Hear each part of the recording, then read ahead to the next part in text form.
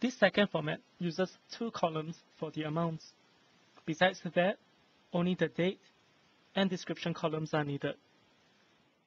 Deposits are entered under the credit column, while withdrawals or payments are entered under the debit column. Similar to the first format, no commas and dollar signs are required for the amounts, and we keep the format of the cells as general. With all that done, we save the file as CSV.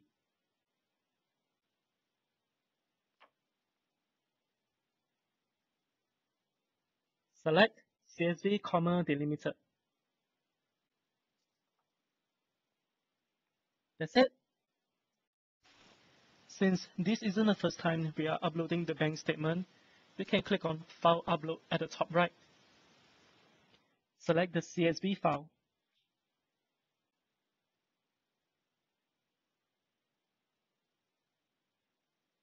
Select the name of the bank account to link the CSV file with.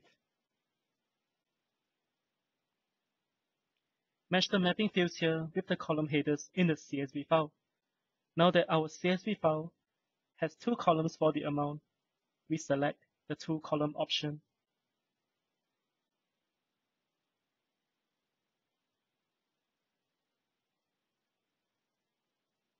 And you are done.